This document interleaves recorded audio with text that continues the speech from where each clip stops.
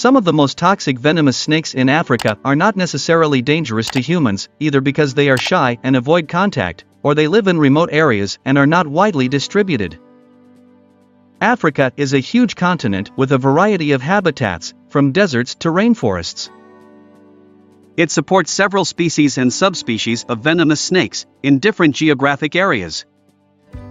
It is very difficult to obtain accurate statistics on snakebites in the region due to the lack of modern medical facilities and public health information. It is estimated, however, that many people are bitten and die as a result of their envenomation each year. And one of the snakes that causes the most victims in Africa is the Black Mamba.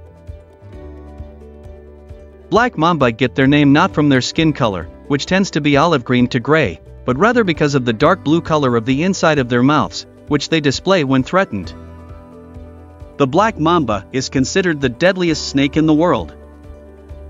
This snake is known for its aggressiveness and accurate and deadly attack. The Black Mamba is the fastest land snake in the world, capable of reaching speeds of up to 20 kilometers per hour. She can attack her victim up to 12 times in a row. Just 2 drops of the venom are enough to kill an adult human. Black Mamba venom is loaded with neurotoxins that shut down the nervous system, paralyzing the victim completely.